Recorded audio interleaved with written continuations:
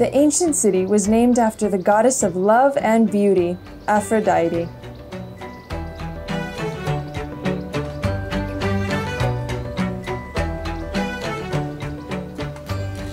Aphrodite was renowned for her beauty, which makes me wonder, did the Aphrodisians create such a beautiful city as a reflection of her?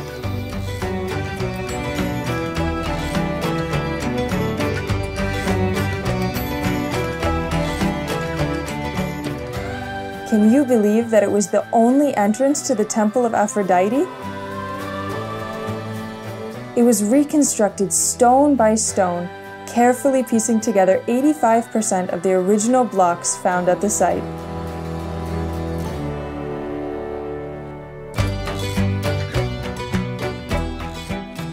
The city was known for the Temple of Aphrodite, which was the heart and soul of the community. Aphrodisians had their own visual interpretation of the goddess, combining her traditional image with the Anatolian goddess of fertility.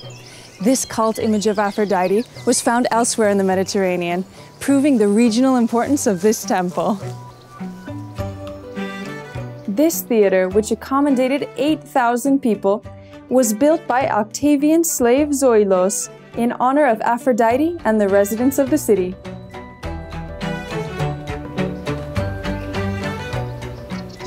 This incredible pool was part of an urban park that was unmatched at its time.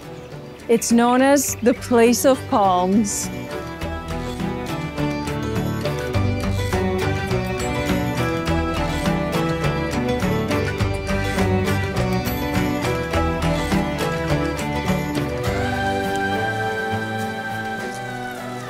This is the excavation house of Aphrodisias, and I'm here to chat with Bert Smith, the director of excavations.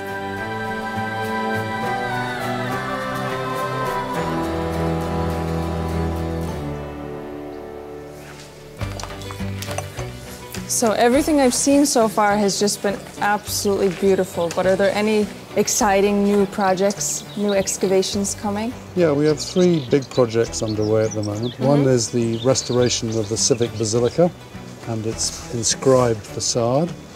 That looks onto a big urban park, which we've been excavating and are now restoring and publishing. And our 3rd big project is the excavation of a long stretch of street which unites several of these monuments. To connect the new. And it will connect all these exciting things together. The street, the urban park, the basilica, the baths. It will be a new, exciting new visitor route through the site. Great. Where the visitor will be on the ancient level, on the street level. Well, thank you so much for being so welcoming and sharing all of your knowledge with me. It's a great pleasure. Perhaps you would like to take a look at the Sabbath stone as we go out. Oh, absolutely. Let's go then. Yeah, let's do it. The ancient city of Aphrodisias is inscribed on the UNESCO World Heritage List due to the incredible works of art produced by its famous sculptors.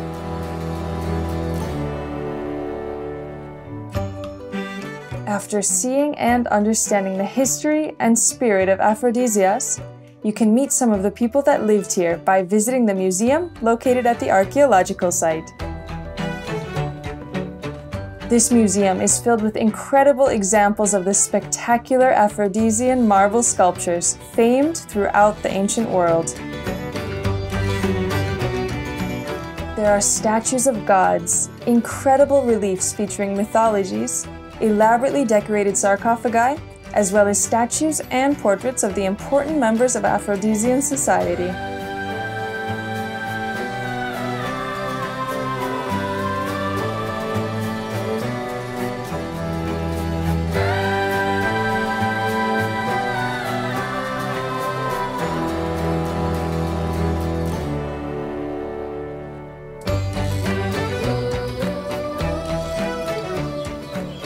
After the discovery of the ancient city, excavations began under the guidance of Kenan Erim, and it's truly him who we have to thank for all of the beauty of Aphrodisias today.